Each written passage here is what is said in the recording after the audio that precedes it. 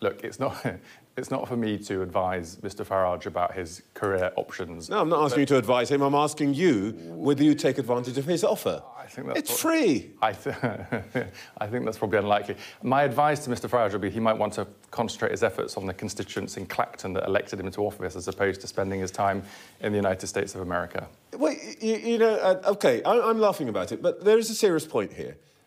Your leader has said time and time again, I remember it from his conference speech, we will always put country before party. Mm-hmm. Man comes along, it might be a different party, and he says, I can help you.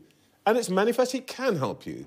He is close to Trump. Trump listens to him because Trump tells the world that he listens to Nigel Farage. Why would you snub the offer of help? That's a help for the country, unless you're putting now your party's interests and dislike of Mr. Farage before the country's interests. Well, I'm sure Mr. Farage will be pleased you're making the case for him. I mean, look, the counterfactual here is that we do not have influence and we do not have relationships. That's just not true. Karen Pierce, our ambassador in the United States, the team, the foreign secretary, people that work in government here in Westminster have got relationships with President-elect Trump, Vice President-elect Yeah, but none of them gets invited to Mar-a-Lago. None of them gets photographed in Trump Tower. Why don't you use this man who's offering you help? As I say, I think he should focus on working with his constituents in Clacton who deserve a bit of a full-time MP as opposed to a transatlantic commentator.